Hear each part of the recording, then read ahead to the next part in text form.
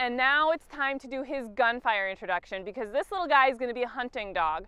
So, things to keep in mind when you're prepping to do your Gunfire introduction. You need to plan ahead and be intentional about your training session. You don't want to just willy-nilly this, because done improperly, a Gunfire introduction can go wrong and create gun sensitivity. Wear hearing protection.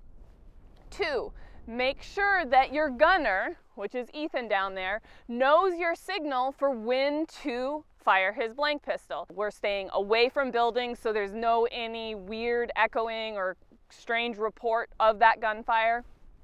So he knows my signal. If his timing is off, it can create problems. I need that puppy to be 100% focused on the retrieve, whether that's the bumper or the bird that we'll be using. And if he's not, I don't want to call for a gunshot. And if my gunner has bad timing, it can create issues.